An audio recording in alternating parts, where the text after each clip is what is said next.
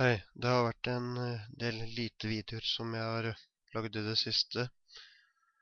Grunnen til det er jeg er ikke helt sikker på hva det er subscribersene mine forventer av meg.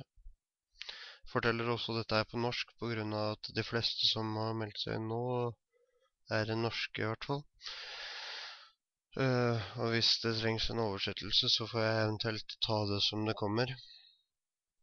Jeg vil gjerne at dere kan komme med noen forslag til hva dere egentlig forventer, og hva dere har lyst til at jeg skal finne på for noe på YouTube-kanalen min. Så er det mye lettere å få lagd noe som tilfredsstiller dere mer. Eller så kanskje jeg bare lager noe her og da, men jeg er avhengig av tilbakemeldinger for å kunne vite hva det egentlig er som slår an. Takk skal dere ha. Ha det.